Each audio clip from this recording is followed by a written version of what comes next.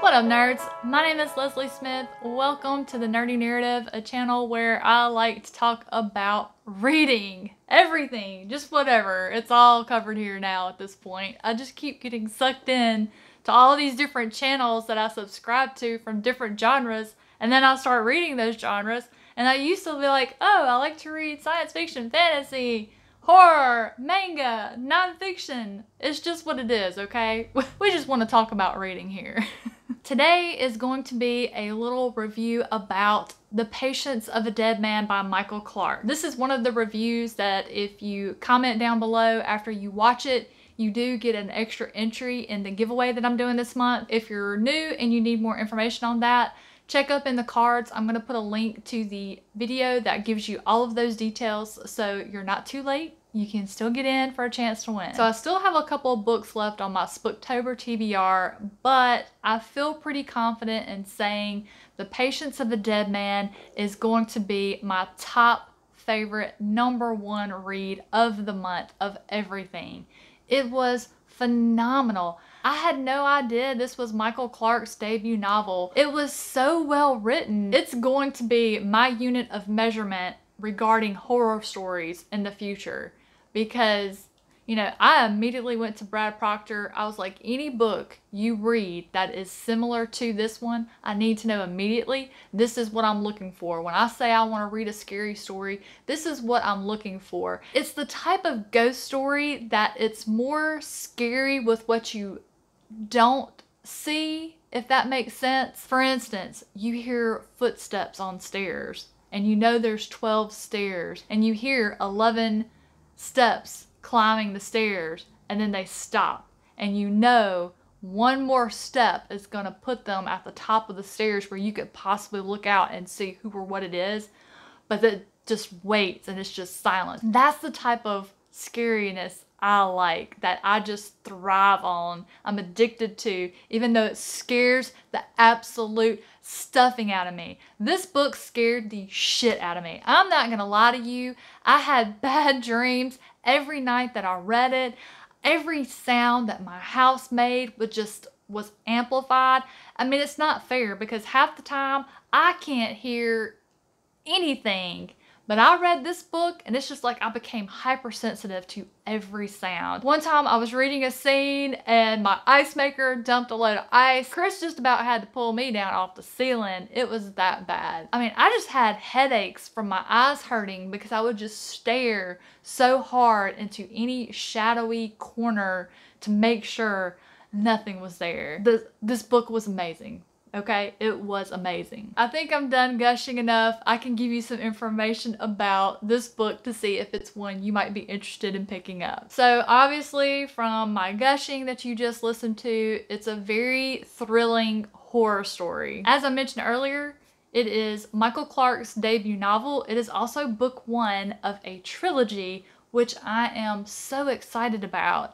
I am so happy that there are 2 more books in this storyline. I did read the Kindle version of The Patience of a Dead Man, which is probably a good thing. If I had purchased the physical book, I would have likely gone ahead and gotten the entire trilogy. Then the rest of my TBR and plans for the month would have just gone out the window because I would have binged the entire series. Another thing that I love about scary stories is when there is a little tiny nugget of truth to the story. And so in this case, Michael Clarke was actually raised in New Hampshire and he lived in the house that The Patience of the Dead Man is based on. Another little fun fact, the woman that is on the cover of these books is Michael Clarke's wife. For me, that just lends a little something extra to the story. I don't know why, I can't explain that, it just does. So to briefly summarize the plot for you so you can see if this might be something you're interested in, this is a story about Tim Russell.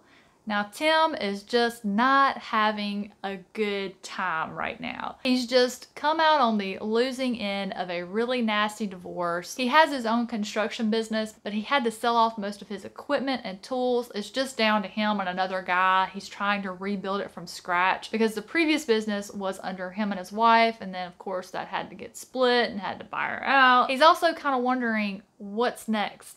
How do I get back into the dating world? Because he's still young enough to want to put himself back out there, but he feels old enough that he's not sure where to start or how to do it. You're immediately drawn to Tim. You just feel sorry for him, and you're just wanting to see him dig his way out of the hole that he's in. Tim gives it some thought. There's an area in New Hampshire that he always loved. His plan is to find a nice fixer-upper with some land, flip it for a profit to hopefully get some seed money to start rebuilding his construction business. Because he just really doesn't have the desire to work for someone else.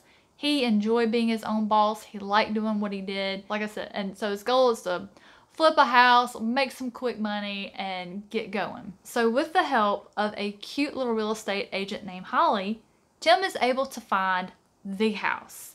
And it's a really great deal. Holly does tell him that the previous owner died in the house. She died in her sleep. So she's upfront about that. And it's kind of like when you know about a trigger warning in a book. If you know about it ahead of time, you're able to confront it head on and deal with it. But with the house being over 100 years old, there's probably more than one person that died in it. So Tim's like, all right, cool, I can deal. Throughout the closing on the home, Tim and Holly are kind of almost flirting. So, you know, that's kind of got him interested and thinking about that. And then now that he's made the decision on the house, he's feeling good about it. So life and things are looking up for Tim. Until he realizes that he is not the only occupant of this farmhouse. And that's where things take off. And that is where this story just starts building and evolving. I noticed there were some things that happened that had me questioning, like, wait a minute, how can that? But oh my gosh, this was everything I could ever want in a scary story. There were so many things that you didn't see, but was just described in a way that you felt it.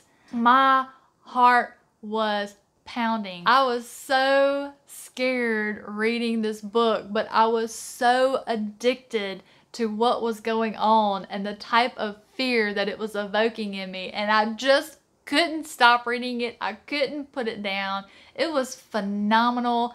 I am so thankful to Brad Proctor for recommending that one to me. There's so much more I want to tell you, but I don't want to spoil any part of it.